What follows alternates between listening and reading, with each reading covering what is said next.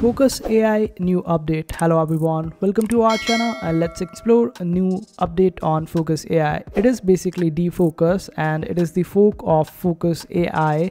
There are some new features to it, like it has added a photo P, which is the light version of Photoshop, and it also has this particular option of removing the backgrounds. Earlier there was some problem while doing this particular feature on the Fooocus application.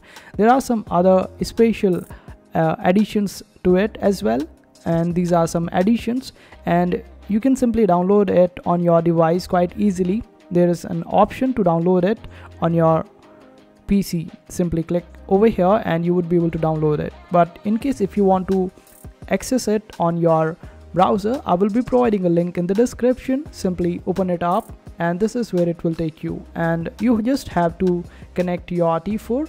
Simply click over here. After that, just play it up and you would be able to access DeFooocus just the way you accessed Fooocus, and this way you would be able to generate different images and do your work.